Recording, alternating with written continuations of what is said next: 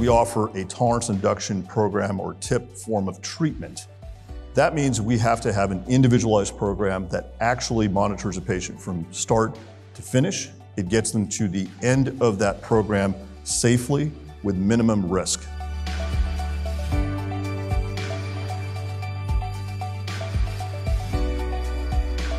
When we're done with the program, I think we're going to be able to just have a weight lifted off our shoulders and just a freedom, you know, not having to worry about them. Like when I send them off to college, I won't have to worry.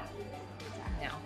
What are you trying to get out of the conference today? Have you guys been going around to the booths? We've been going around, just looking around and checking out what we're, you know, and we're in the program for 2 years and we've got 1 more year, and so just came here to support the program.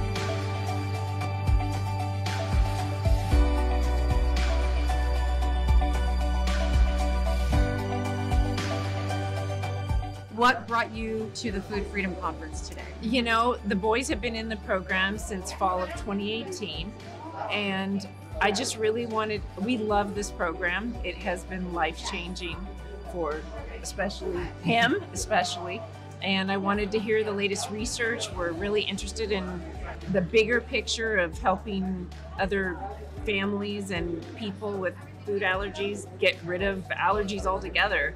And Dr. R was so informative. We were lucky enough to see Dr. R in the earliest time, and he was so inspiring, and he's changed their lives.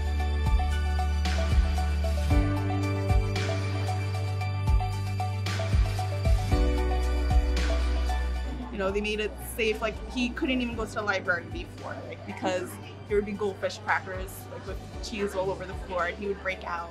And now he's in kindergarten. Like, he just finished kindergarten. We didn't have a single reaction, so it's amazing. He's been going to summer camp.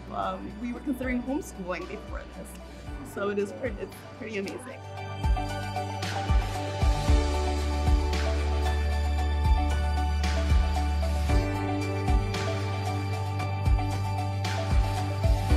This is Sam when he passed his first food challenge in the program. It was pine nut. Thumbs up.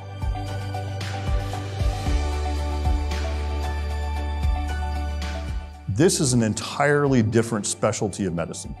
This is not just immunology. This is not just allergy. This is the tolerance induction program. These are the teams who help us get our patients to the finish line where those children achieve food freedom.